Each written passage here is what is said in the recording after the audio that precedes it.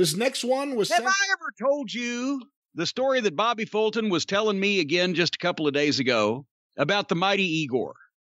I'm not sure. I don't remember a mighty Igor story. Because this came up while we were talking on the phone. You know, a lot of times it's been in the books. Owen Hart, Mick Foley, they were very stingy on the road, didn't like to spend money, liked to ride with fans, stay with friends, didn't spend a lot of money. They are amateurs next to the mighty Igor, who, remember back in the 60s and 70s, the bigger model cars, the full-size cars like the Cadillacs, the Lincolns, they were fucking giant. They were huge. Bobby Eaton in 1984 had a 1976 Lincoln. We called it the USS Alabama. You almost had to pay 2 parking meters. And the fucking trunks were huge and wide, so you get 4 big wrestlers and all of their bags and a cooler of beer and all this stuff in these cars. The mighty Igor had a way to save money while he was traveling on the road.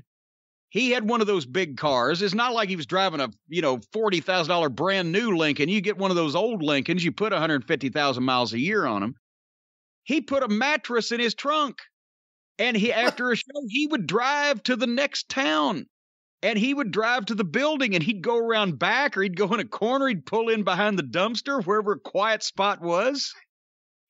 And he would everybody knew who he was, but they wouldn't see him because he wouldn't be sleeping in his car. He'd be sleeping in his trunk.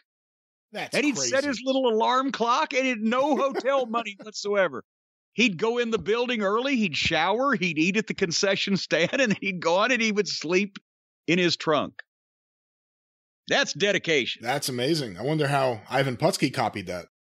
I don't think he copied it like that. Ivan Putski copied Mighty Igor, and then there was Igor Putski.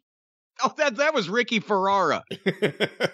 Igor Putski was Ricky Ferrara. He was French. I think he was French-Canadian, but he was French. But he owned a gym in Pineville, Louisiana by the time that we got there. But he had been a wrestler in the 70s, and then he switched to refereeing for Watts and Mid-South Wrestling.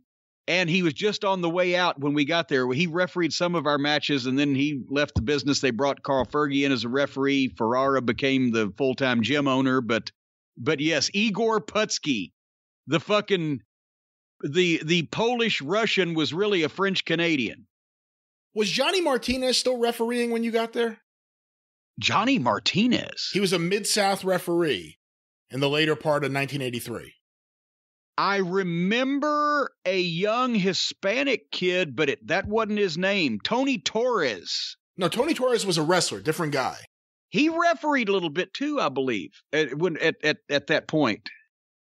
I don't know. Maybe but I don't remember Martinez. There's a change in referees because Alfred Neely was the longtime referee, and then he's gone. I never met Alfred Neely. What bumps he took? Oh, he took amazing bumps. Too often, maybe. Well, you looked at him crossways, he'd fly across the ring, but it wasn't like wrestling bumps. It was like real, dangerous looking bumps. When a guy would grab him and throw him, he'd fucking go. But he was gone by then. We had Ronnie West came in that year. We had originally Ricky Ferrara was there. Carl Fergie came in very, very soon afterwards. There was Pee Wee Anderson, who was already there because of JYD. Did you ever have Jerry Usher? Never. Nope. Jerry Usher never worked with Usher either.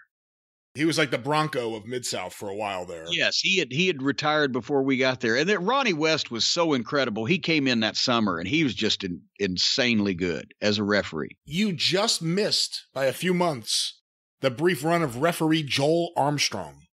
Was that Joel Watts? Joel Watts is a referee. Yeah. You just missed it. Thank goodness. I don't know if my ears could have stood that much screaming.